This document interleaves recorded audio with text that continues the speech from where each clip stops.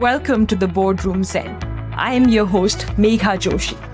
In this show, we hear the untold stories and best practices from world-class business executives on how they deal with pressure and setbacks in the boardroom and beyond. Yes, these business leaders are no superhumans, but they have found their unique formula to stay grounded and bring their A-game to the table amidst the chaos. So let's begin. Today, I bring to you a special guest who grew up in a small town in northeastern Italy. After graduating from Bocconi University in Milan and spending time in consulting following her love of media and travel, she moved to London to pursue her dream job, which was traveling around the world while working for a music company. Several years later, after moving to New York and attending the prestigious Stern School of Business, she joined A+E Networks, where she now serves as a Senior Vice President, Global Content Licensing, Planning, and Finance. Over these years, she worked in a variety of roles, always focused on fueling growth areas. First, expanding the company's international channel footprint, then the content sales business, and now supporting the rapidly expanding digital content sales business. This guest loves books, music, travel, great art, and good food. Please join me in welcoming our lovely guest for today, Chiara Boel. Chiara, welcome to the show. Thank you very much. Thanks for having me. Absolutely. Hello, everyone. Thank you, Chiara. We're excited to have you here. So, Chiara, tell us a little bit more about your early years. I know you grew up in Italy and transitioned to corporate America after your undergraduate years. What advice would you share with others who move across continents and who aspire to reach top executive positions like you did? Well, I think particularly Italy towards the US, that is quite a big jump culturally, also in terms of corporate culture. I think I was lucky because I moved to London in the middle, and I always think about it as having been an easy bridge. There was a fair amount of difference between Italy and the UK, but I was there for a few years, and some of the different cultures, a little bit more similar to the US, kind of seeped through. And so when I moved to the US, it was less of a shock, let's put it that way. And because I moved with the same company, well, there was also some of the corporate culture that followed me. And so it wasn't such a big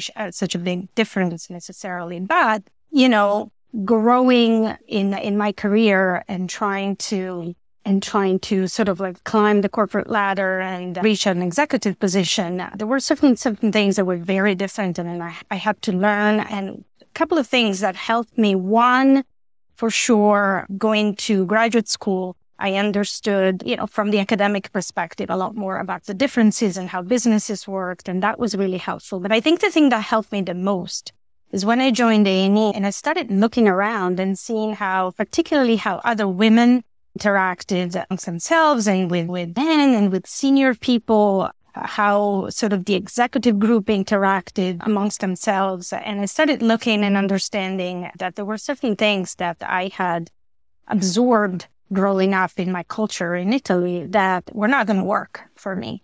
For example, I had learned to be I'd grown up understanding that you needed to work and provide excellent work, but always be quiet, never make polite, not particularly aggressive. Being aggressive is always a bad thing. It was always seen as a negative in somebody's personality. And, my voice needed to be soft because I was a girl.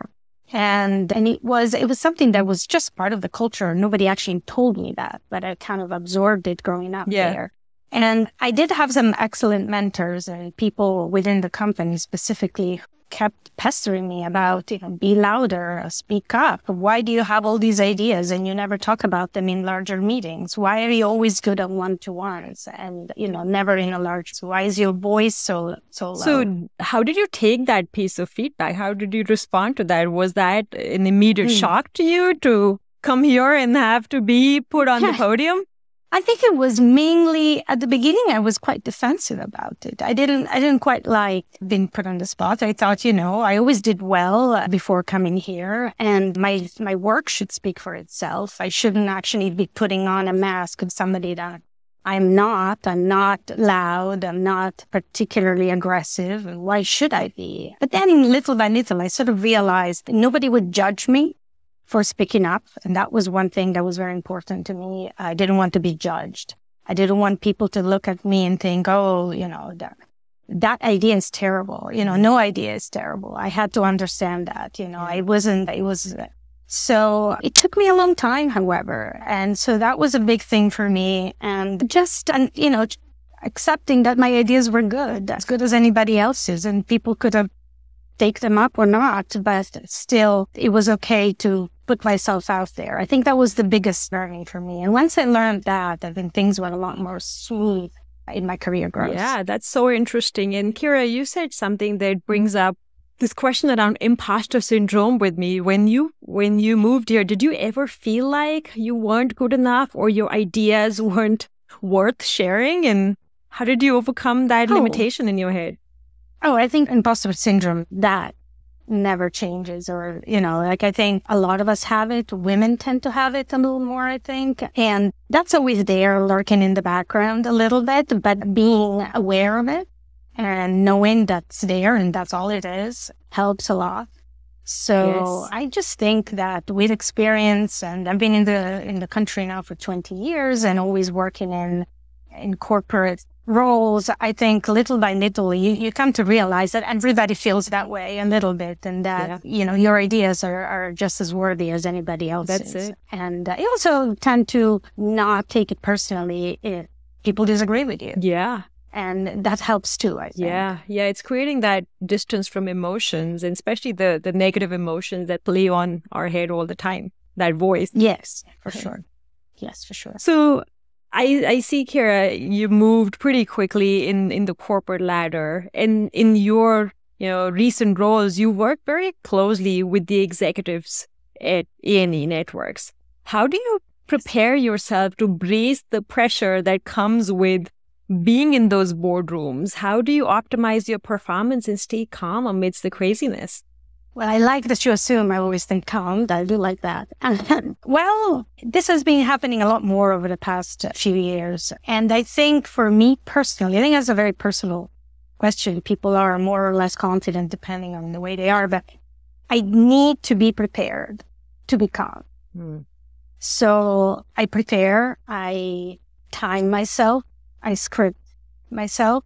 So I do that for sure. The other thing that helps a lot is to be able to feel that like we are in control of our content, so that we are the experts on what we're saying. So once I know that I'm completely confident and this is something that I'm completely confident about sharing, then I think a lot of that tension goes away. And I'm just there to share what I know. And that becomes more of a peer kind of conversation when that happens. Yeah. And so for me, it's really sort of like owning the content and also knowing my audience. It's different to present to a CFO where I'm much more confident because I work in finance and therefore the language is the same. Or to present to a CEO who's much more focused on maybe other aspects, creative aspects, larger business aspects, in which case you have to tailor your message to whomever it is that you're talking to. But knowing that, I think, and, making those connections within the company, having, some one-to-ones with the executive teams, making sure that what they're looking for, what their style is, I think also helps when you are in front of them and presenting to them, because you don't feel like you're presenting to a bunch of strangers. You're actually talking to people whom you know. Yeah, and having a real meaningful conversation to drive intended outcomes. And what I heard you say was two aspects there. I could hear the art and the science. The science being knowing your craft, knowing your space, owning it completely, which is preparing for it or going all in. And then the art being knowing your audience, gauging them, changing, adjusting your message according to where they are and what language makes sense to them, and really engaging them more deeply. And And those are such great call outs, Chiara. So thank you for that. I'm interested in asking a little bit of a more personal question, if I may, because of course, because I do think others can benefit from your insight on this. As my peer and as my friend, I know that both you and I have a petite frame. We're both, tiny and probably 5'2" in our height. And in a world where corporate executives are expected to have a certain archetype when it comes to physical appearances, whether it's how tall someone is, how well built they are.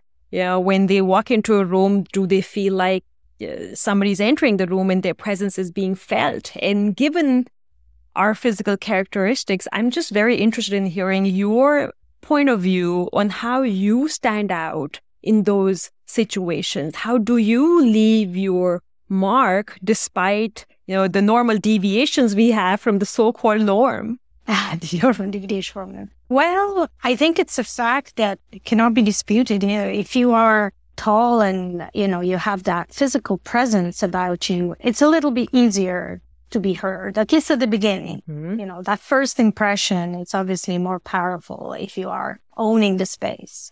And in our case, we have to work at other aspects of our personality. I think, it's clearly, I think this is really it's the first impression. I think that's where it really impacts somebody who is not, following that kind of stereotype for an executive. But I think once people know who you are, and they know you're competent, they trust you. So that is obviously something that helps afterwards. But at the very beginning, I think you have to focus on other parts of your personality.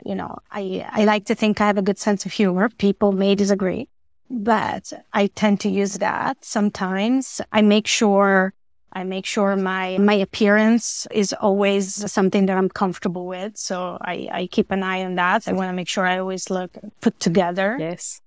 And so that makes me feel more confident walking into a room, regardless of, I wear heels, that's for sure. But, I think all these things that make you feel better about yourself clearly help, but also pushing on parts of your personality that, are your strongest part. So, the tone of your voice, the way you present, as I said, sense of humor, or particular aspects of our demeanor that normally stand out. We have to focus on those and lean on those, to make the first impression. But then again, I think also being small or petite is can be an advantage. People think we are innocent and not very aggressive. And then, they'll have a surprise when they'll see that we are confident and, and assertive, and we can be mighty as well. Yes, small but mighty package, if you will. And yes, exactly. And all you hit on are such great aspects, Chiara. How we communicate, how we show up, how we feel, how we engage with others, how we make others feel in that moment. Right. I think those are all the game changers and can be used and leveraged in the very best ways by people like us that may not have those more commanding physical characteristics, and that's okay. Mm-hmm. And I will share something personal about me. When I worked in corporate settings, I actually look way younger than my actual age. And I've moved pretty quickly in the corporate totem pole too. So I've been in positions where my broader team has people that are way elder to me, and they may look at me as somebody that is, same age as their grandchild, right? So when you walk into that room and when you start to engage those people, you're already walking into some preconceived notions about you. And my secret sauce has really been about engaging with those people and letting your wisdom, intuition, authenticity shine through, because people are put in certain positions, not because of their age or number of years of experience, but because of what they bring to the table, their caliber. And at the end of the day, you have to let that shine along with your personality and who you are. And when you lead with that thought that you're enough, that your age, your color, your sex, your physical characteristics don't matter as much. That's when, I've seen the rubber, hit the road in a way. So something I wanted to share is you shared your perspective. So Chiara, the other piece I would love to explore further with you is intuition. And when I say that, we as leaders and as human beings, we have intuitive abilities, but we don't necessarily use them as much. We lean so much on data and facts. And so I'm just interested in learning from your own experience. Do you lean into your intuition as you're making decisions and driving success amidst your teams? I think the quick answer to this is probably not as much as I should, or maybe not as much as I could. My role has always been in and around finance. So, and it is a good role for me. I'm a very analytical person. I thrive in sort of analyzing data, analyzing options, and this is in my personal life as well as in my working life. So I'm not one who tends to lean on intuition a lot. What I would say from the work perspective, having been in my business for quite some time and having learned a lot more about what's going on in my industry and having experience of sort of different, cycle within our industry, I feel quite confident, much more than I used to. I feel quite confident making certain decisions out of more of a gut sense. Mm-hmm. But that really comes from, in my case, comes from the confidence that I know how certain things are going to pan out. Mm-hmm.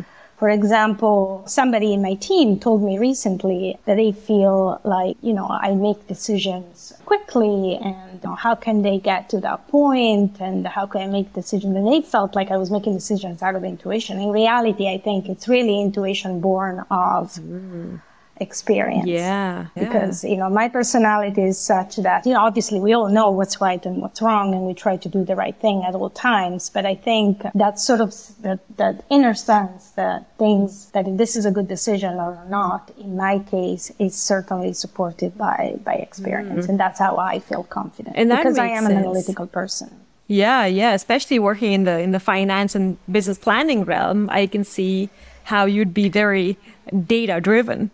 Yes, data-driven, and I'm data-driven. I mean, I don't know, which one is the chicken or the egg, but I'm also data-driven, in my personal life. Yeah. And so, and that one, of course, as you grow older and you learn that certain patterns always happen, your intuition probably takes more of a center stage. But, yes. I will always rely upon data.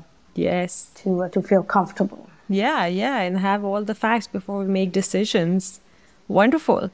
And I wonder if ever in your professional career you've had a meltdown when things have not gone as planned. And if you did experience that, how did you recover from it and what did you learn?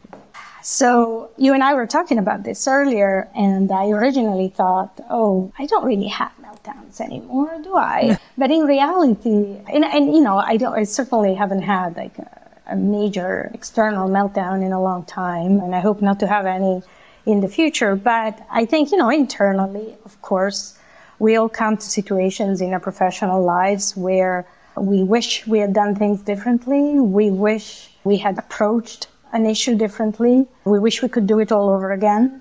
And things are out of our control and we feel like they're out of our control. That happens a lot. I think personally, if this is just related to me, I like to take some time and some space. Mm-hmm. So I will get out of that call or the work I'm doing that's causing this and take a walk, do something physical maybe, and sort of take some time and space and approach it later. Yeah. So that's the first, in term. But if it is with a team, say a presentation went terribly wrong, or there is we all made a terrible mistake, and it's, I think, number one, taking responsibility, making sure nobody's pointing fingers. That's super important. The way I manage my team is, we all have to take responsibility for our work, but in the end, I am the one who's responsible. It will never, it will also have to reside with me at some point. Yeah. So, and then, take a step back and making sure that we actually learn something from it. There's always something to be learned, whether it's to be more accurate or to think about things differently or not to make certain assumptions, right? Yeah. So I think that's what you learn from those. And usually it's very rare that things are not workable, right? So you always come out a little bit wiser and a little bit stronger from a situation that would have caused a meltdown. Yeah, yeah. And if you put things in perspective, we all will realize and recognize that it's not the end of the world. There's more to solve. There's more to look forward to. And, at minimum, we can walk away with some great life lessons from those experiences that looked very ugly in that moment. But now that we look back at them, they left with it a nugget of wisdom for us. Yes, or they can even open the door to something we haven't thought about before, especially if we go about it in a certain sort of rote manner. And maybe we made that mistake, but it did happen to me recently that there was a big presentation we had and there was something went wrong. But that opened the doors to a different way of looking at things, and we ended up embracing that and actually doing something very differently because of it. So you never know. Yeah. Meltdowns can be good sometimes. Exactly. There could be, opening new doors to opportunities. Lovely. Yes. Chiara, I absolutely enjoyed our conversation, as I always do. So I'd love to thank you for coming to the show and being my esteemed guest and sharing all those interesting insights, especially from your earlier time, moving here from Italy and traveling around the world. I found them really, really intriguing. And thank you again for joining me here today. Thank you very much. Thank you for having me. There is no better time than now to build resilience, lead mindfully and with purpose. We all deserve to live our very best life. This show is brought to you by The Resilient Human, a company on a mission to develop authentic leaders that thrive amidst pressure and have the courage to write their own story. A sincere thanks to all my listeners for the precious time and presence. If you genuinely enjoyed the show, I'd love for you to subscribe and leave a review on your favorite listening platform. Be well, and I can't wait to see you at the next episode of the Boardrooms Zen.